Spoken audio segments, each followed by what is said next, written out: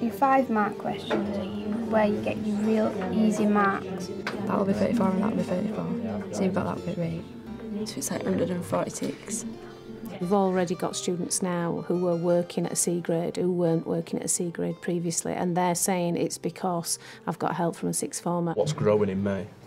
Crops. Crops. So what's it destroyed if it happened in May? Crops. Basically, got to put that into like sentences. In sentences, yeah.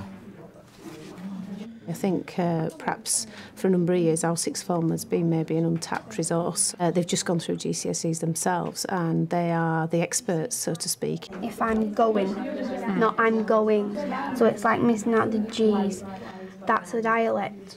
And if you mention these things like dialect and standard English, then that's what's going to get you marks. It's not just about the academic subjects, it's about their confidence as well. And if they feel confident going into the exam, they're going to do far better. And all the angles there have to add up to, and have to add up to 360. So what's y? Y is 360 minus 160. 200. Yep. We know exactly how they feel. We know we've done it all before, so it can only be good for them to have someone who's been there before helping them. It's easier for Mentee to be able to ask somebody a few years older than them questions or got any queries or whatever, because in a classroom they might not feel comfortable asking a teacher in front of everybody. We're linked with them better, we communicate better, we can talk in like the way we talk. It's not all teacherified, you could say. Obviously you can tell when he's saying it. When he's saying like uncertain way and it's Sarah's saying it and Warren's saying it. Yeah, it shows you that they don't feel really happy about it. Yeah. We started up peer mentoring because of the new ways of rating a school based on the 5 A-star to C grade, including maths and English. I haven't been too well in English, mainly English Lit, and well, they just asked if I'd be interested in having a mentor, and I said yeah. I'm being mentored in English because in my marks I didn't do right well, but now I'm being mentored it's like getting better, and I felt that I didn't do as well in my maths so I asked if I could have a mentor in maths as well. I've been mentored in geography because I was falling really behind on my geography coursework and my mock exam results weren't too well, so we're getting mentored, my results are getting better. We can't force students to do mentoring, that would just completely negate the whole process. So what we do is we look for the ones that want to do it. If they decide it's not for them, we'll look for somebody else. Hello, Mark. Ben. Hi, Ben. Just come to look at the latest assessment point data. We'll sit down and have a chat in a minute about how the ones who are on it are doing, and then I'll print this off and we'll have a look at any new students that we might have for it. All right, excellent. Okay. Yeah. Ben has been working with the data and is able to identify students that he believes would be, on paper, the most suitable candidates for this. Right, have we got any that aren't attending? All right. Main ones that we got. Josh is not turning up for Daniel. Chris Watson works very closely with the Year 11 office, so he's had a real influence on the Year 11, and he's bringing with him an awful lot of knowledge that he has of that year group and of the potential mentees. What about your end, Chris? How's it doing? Having to encourage any, or are they going of their own free will? And yeah, they're all going of their own free will. It's just, you know, it's actually getting the kids, getting that in that cycle of, you know, getting kids into it and getting used to it. I think my biggest challenge is actually motivating some of the kids, not all, but I would say about 20% of the kids, they feel like it's a chore. So it's actually motivating the kids to go and to achieve what they're set out to achieve. What we're going to do is we need a new history. Right, okay. New history student. So have we got anyone that's on CD Boardline for history at the moment? Well, I've got Colette. She looks like she's just come on new data. She's I don't know where she's on a D before, but currently she's on a CD with history, so we could fill her in there. My role has been working with them, but my role has been more bringing post-16 students in and getting resources for them, meeting with heads of faculty so that they can meet with the mentors to go through past papers, what they want out of them, particularly in this last period in the build-up to the exams. The teachers teach them the main subject, they teach them what they need to know, and we just basically help them understand what they've been taught better, and if they have trouble with anything, we help them sort it out. It is challenging, sometimes it does get stressful, Because if they ask you something and you don't know it, then you just feel like them in that classroom. You're like, oh, what do I say? What can I say to him? But then you just sort of got to just take it back and just say, oh, I'll bring it to you next week, I'll get back to you. It obviously helps if you're a top grade student, because let's say if you were a D grade student, you wouldn't be really good at helping a mentee to get a C. But let's say you only got a C, but you're doing it at A level and you're doing quite well, you've still got the skills to teach it, I think. I got into mentoring because I did some work experience in the English department, and they suggested to go into mentoring, and it would be the next step to get me some more experience in teaching. So this is probably looking at adjectives, to describe him, or things they say. So if you just want to have a quick scan through, see if you can see anything like that. She's helped me, and she can break it down more than my teacher. She can sit there with me and point out the things that I could say. I meet up with Jodie once a week, and I'll meet up with a teacher once every few weeks, and she'll give me things to do, some of Jodie's work to go through, things that Jodie's struggling with. Right, examination technique. We've just completed of Mice and Men. I don't just give her exam papers or give her instructions and say you can go away and do it. We talk it through, and specifically I guide Leanne based on what I feel Jodie's needs are. How many marks do we get for that question? It's good because she actually questions me. Should I do this? Shall I do this? Will it be okay? I've prepared this for Jodie, and I will say, yes, that's okay, and we go from that. But it doesn't tend to take a lot of time from me to do that. What's the first thing that people have highlighted? Jodie? Excitedly.